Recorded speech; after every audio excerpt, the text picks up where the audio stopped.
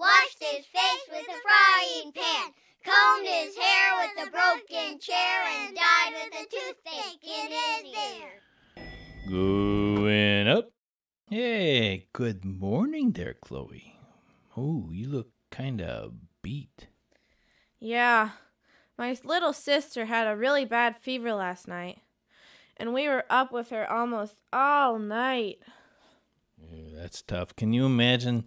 Doctors not only used to come to your house when you were sick, but nurse you through a bad night. Wow. Yeah, Doc Forrest was a legend in our town. On every block, there was some family whose little boy's finger he saved, or maybe he doctored someone's daughter through a fever, or delivered a difficult baby. But I don't think there was a family in Woodstock that owed more to Doc Forrest than the Stromes. As I mentioned probably before, my brother Bob got sick when he was 11. Real sick. It was a disease that made his kidneys go bad, and one time he was out of school in bed for 6 whole months. Bob never ever complained, though. No, he did his share of complaining about other stuff, but not about being sick. He truly felt that every day he was alive was a gift, and he made the most of it. That's because Bob didn't almost die just once. He did it 4 different times, and each time it was Doc Forrest who pulled him through. Those were the real bad ones, but there were scores of others, and he was there for those too. See, when I was growing up, doctors showed up at your house if you were real sick. There's something about fevers that bring them out at night, so Mom would call Doc Forrest at 2 a.m., and his old Cadillac would magically appear 5 minutes later.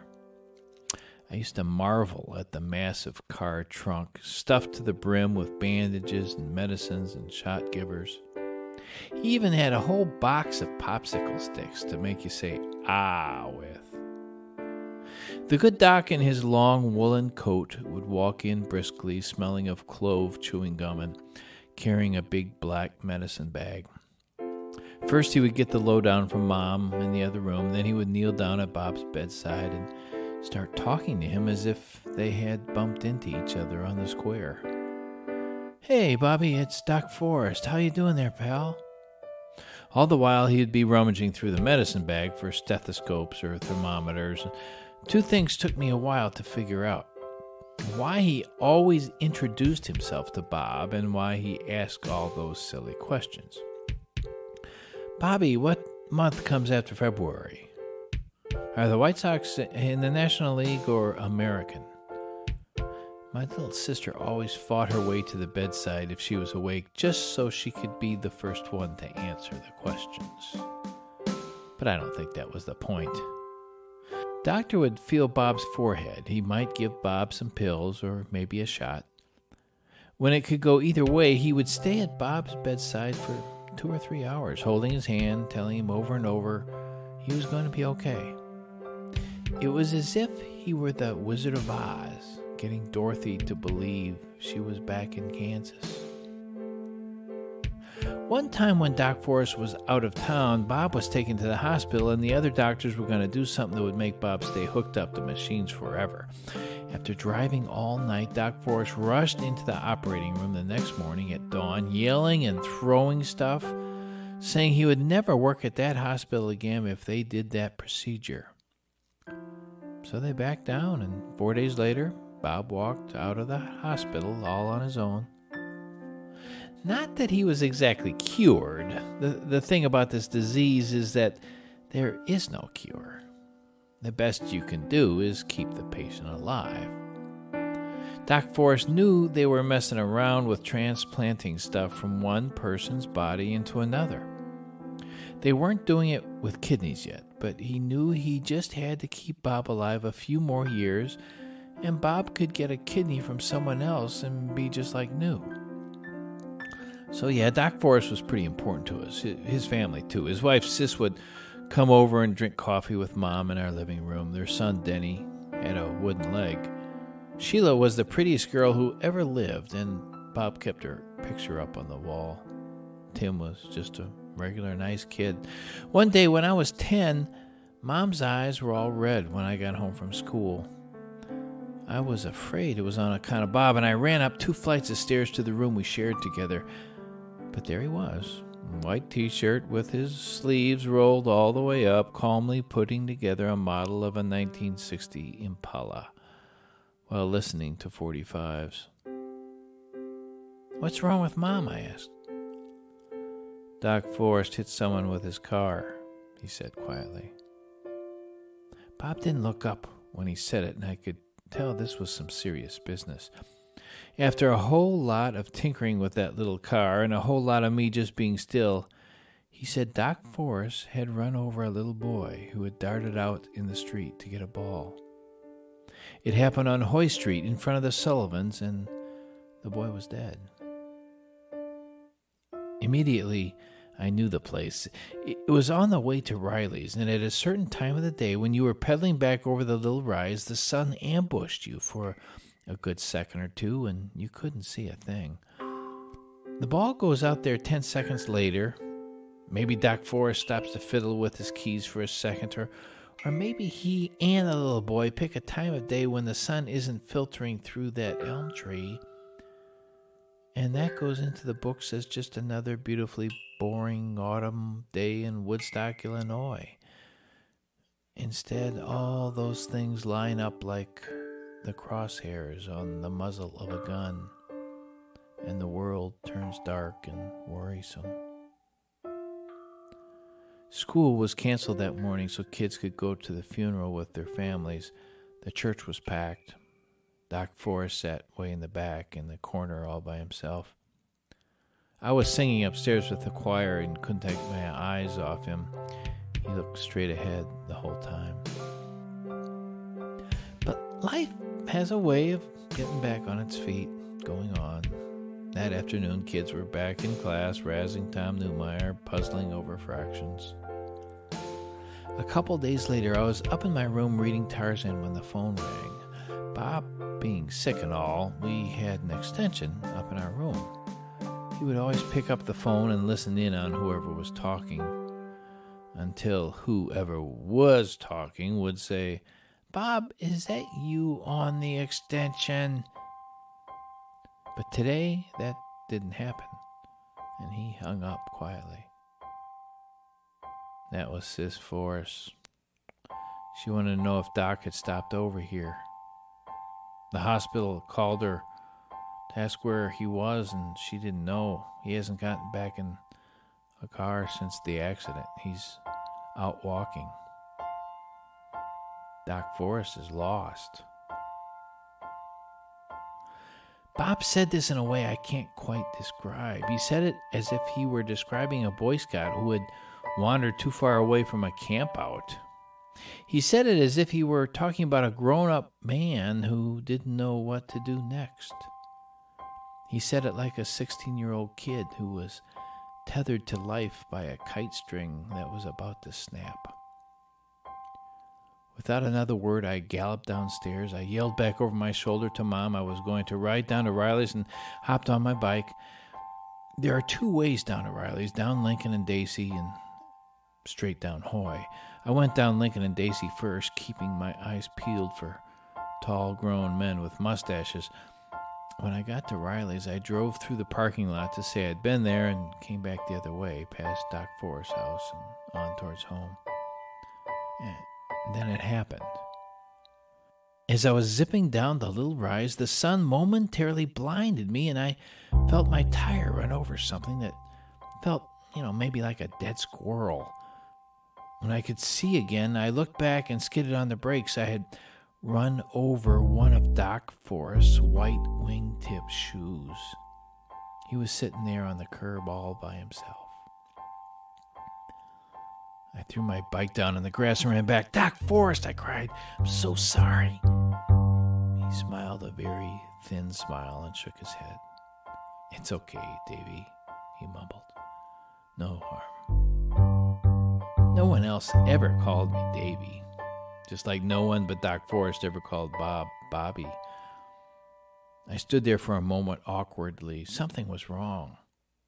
Well, other than Doc Forrest sitting on a curb on the side of the street.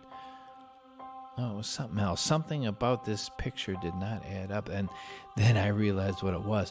Doc Forrest had on just a t-shirt and khakis. In all these years, I had never seen him without a white shirt and bow tie. They're looking for you, you know. I told him this like I was on his side, and he nodded. Mind if I sit down? He shook his head. He was taking hard, short breaths, the kind you take when you're trying your darndest not to cry. I tried to think of something to say, but I didn't have to. Oh, it hurts so bad, Davy. It hurts so bad. I had been staring out at the street. Now I looked up at his face. I wasn't used to seeing Doc Forrest without the impish little smile peeking out from underneath his gray mustache. Even when Bob was really sick, a hint of it was always there. Not now, though. Doc Forrest looked across the road as if he were watching his house burn down. Where does it hurt, Doc Forrest? He pointed to his chest. Right here. Right everywhere. I started to say something, then I stopped and grabbed his hand the way I had seen him grab Bob's hand all those times. I squeezed it, and he squeezed back. Doc Forrest, what's the name of the store on the square where kids sign up every day to win a prize? He finally looked at me, confused. Stones, he answered slowly after a long pause. He said it as if he were reaching back into someplace he hadn't been in a while. I nodded. That's right. Why do they call Mr. Peasley High Pockets? Again there was a long pause, and again he struggled through with the right answer. Don wears his pants too high. Good, I replied, giving his hand another squeeze. What's Louis Aparicio's batting average? This time Doc Forrest answered like he was Doc Forrest. I don't know that, Davy. I was momentarily disappointed. You're right. That was a tough one. See, Doc Forrest, that's why you have to get better. You have to. You know the questions to ask a person when they're hurting. I had pulled Doc Forrest back from somewhere else. Now I had to get him to stay here. This hurt you have, Doc Forrest, well, I don't think it's ever really gonna go away. But you can't give in to it. If you do, it'll be like your brain is on a machine, just like Bob's body would have been if you'd have let those doctors do what they were going to do. Doc Forrest, you have to get up from this curb and come to my house and let my mom make you some hot chocolate. If you do that, I promise you'll feel just the teensiest bit better. Do you like red licorice? His face ricocheted back and forth between a smile and a frown 1,000,000 times per second. At long last, he nodded. Good then. While you're drinking your hot chocolate with Mom, I'll ride down to Riley's for some red-hot dollars and a Slowpoke, and then you'll feel even a teensy more better. And me and Bob and Karen and Dad and Sis and everyone else will just keep doing that until the hurt is buried under 77 blankets of good stuff. Tears were dripping down his face now. But for some reason, that felt like a good thing.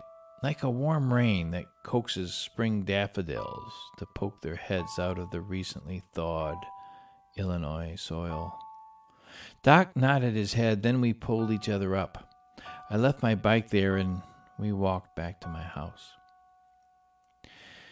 Doc Forrest came back from the dead that day, just like Bob had so many times. You see, there are different ways of being dead.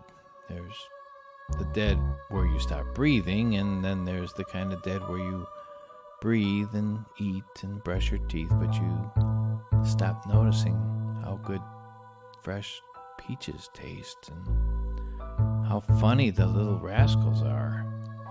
You pretend to be alive, but you're really as dead as George Washington. Well, Doc Forrest didn't die like that. I'm guessing he was never perfectly well after the accident. Just like Bob was never perfectly healthy the rest of his life. But 8 years later, I gave Bob a kidney that lasted for 16 years, and then Karen gave him one of hers that lasted even longer. And between the two of them, Doc Forrest and Bob did pretty well for themselves. We never really talked about that day after that, Doc Forrest and I. But every once in a while after that, I'd get a letter in the mail asking for a refill on his red-hot dollar prescription. There would always be a $1 bill inside and a thank you note for doctoring him up. Top floor, Boomerang.